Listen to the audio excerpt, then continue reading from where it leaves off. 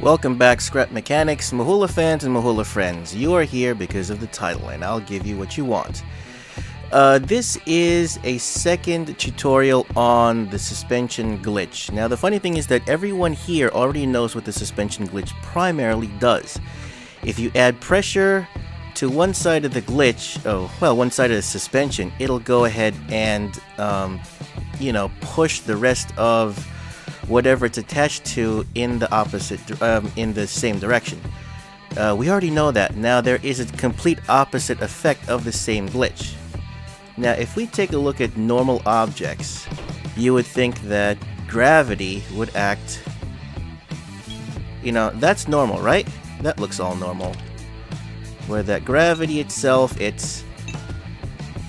everything moves freely. Now when it comes to the suspension glitch, it's a little bit different actually. Let's see here. I'll show you what I'm talking about. Now if you notice here, I will use the weld tool to show you. Oh no, you can't. I have to do it on the here.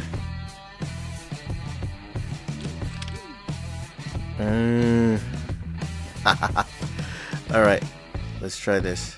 Let's do Minecraft style. Alright, now if you see here, if I use the weld tool, as you can see here, that the surrounding support of the suspension itself is one piece, and then the one end, the bottom, in a sense technically, the bottom end of the suspension is its separate block, its separate entity, it's not fused. See, and you can't even do that either. You can't connect both ends of the suspension to the same object. It won't let you do that.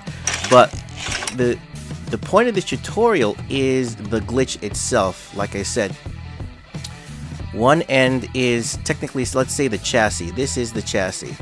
And then the wheel itself is right here, the other end of the suspension. Notice that I had surrounded this portion of the other end of the suspension. With that being done, it actually does something very interesting. And I'll show you right now. Let's just get rid of this first. Thank you. It does something very interesting.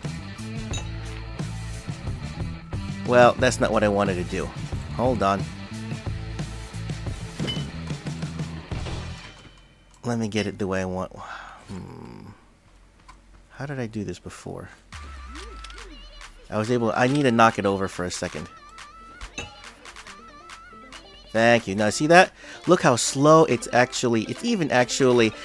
glitch that the developers, I don't know if you know about this, but this is a glitch right here with the physics of suspension and glass. This only does it with suspension and glass. Is that it does this, but then this is part of the glitch I'm talking about. Is that with suspension, the bottom end of it being surrounded, it actually slows down the effect of momentum and gravity. You see how slow that is? But I shouldn't have used glass because glass itself, it didn't freeze this time, but notice how slow it falls. Look at how slow that falls. As opposed to, what was that? 1, 2, 3, 4, 2,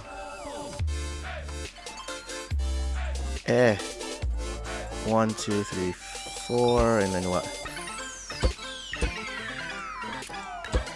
Something like that.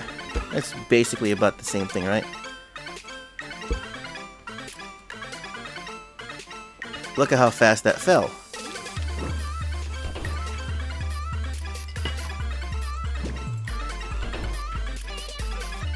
And now look at this. Look how slow that falls like that. Look at that. Okay, so that's the trick right there. And then that's what I did with the walker. That's why the walker can stay on its feet a little bit longer, because it doesn't take as much time to fall down.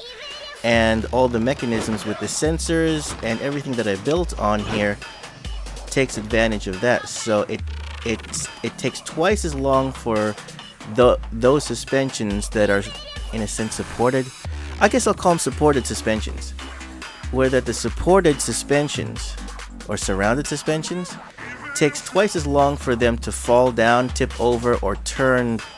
I don't know what you want to call it. So that's why our walker is able to stay on its feet because of that. But at the same time, we did use some suspension glitch, active suspension glitch, in order to keep it upright. Where that I'll show you here in a second. Yeah, as you can see from the previous video, I added a couple of aesthetics to it. I added the air conditioner in the back as a little backpack type of a thing, and yeah. But if you see here, this is what... Okay, I'm going to turn that off. This is what I did. Where that I have 8, not 9, because I don't need the center. I have 8 suspension in the middle here, because I need 1, 2, 3, 8, 7. 1, 2, 3, 4, 5, 6. Yeah, 6. Actually, that's the funny thing. I'm only using 6 of these suspensions. I'm only using 6 of these suspensions to push them in several directions. As you can see here with the bearings, I'm using these sensors on the sides so that when the leg on this side is being lifted, the sensor uses the controller to use these bearings to push in on the suspension, so that when you lift up this leg on this side, the body tends to tip over this way. This pushes into the suspension and pushes back to keep the body upright.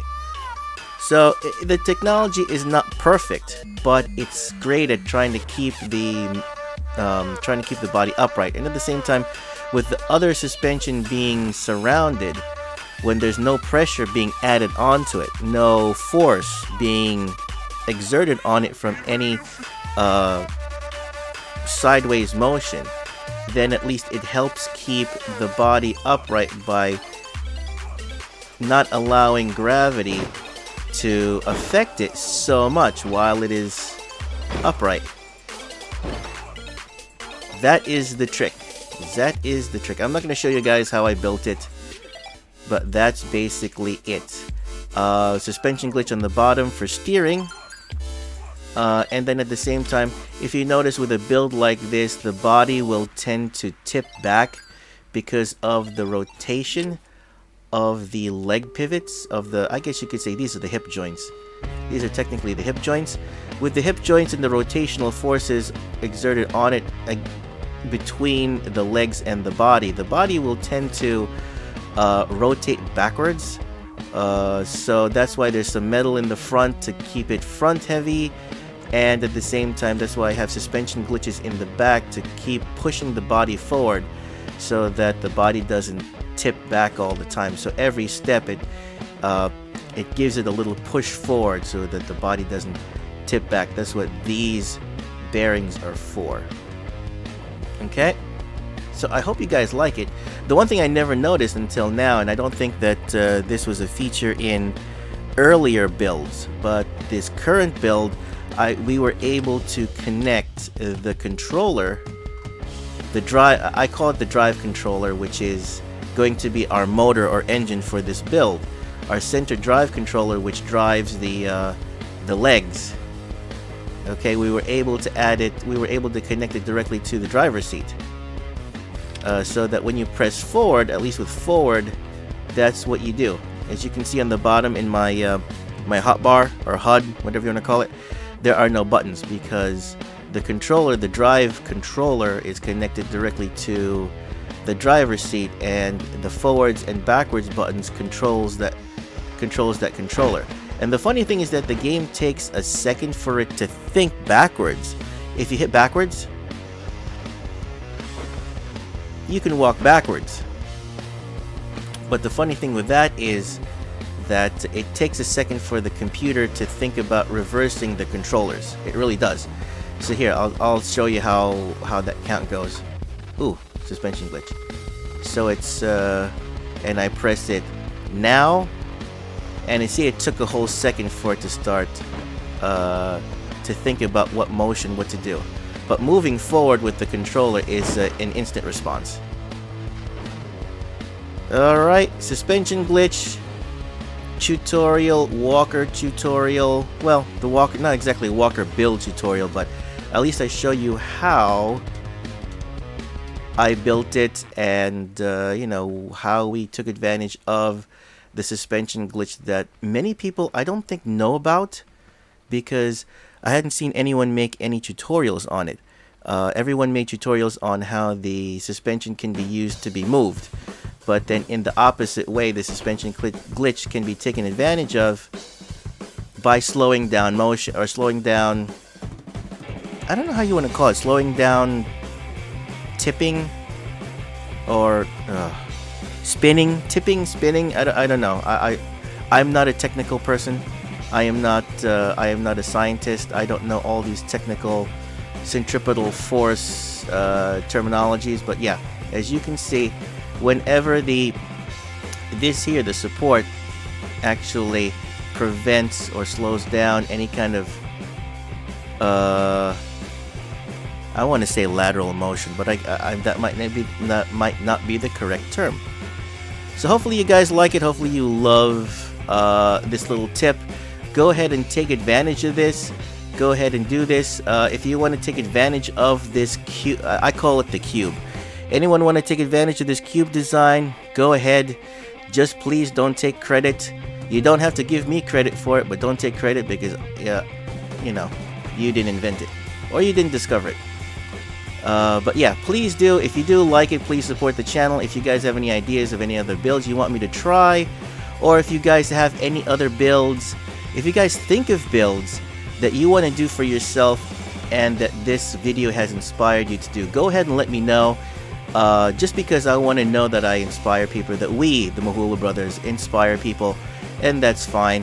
Where that, you know, if you guys go ahead and say that, you know, you incorporated this, go ahead. If you don't give anybody credit, if you don't give yourself or me credit for this advantage of the suspension glitch, I'll be happy with that as well. But then I've seen a lot of people on YouTube, and I don't mean for me, but for other people, that you know, everyone wants credit for things and wants to get paid and everything like that. And it's true.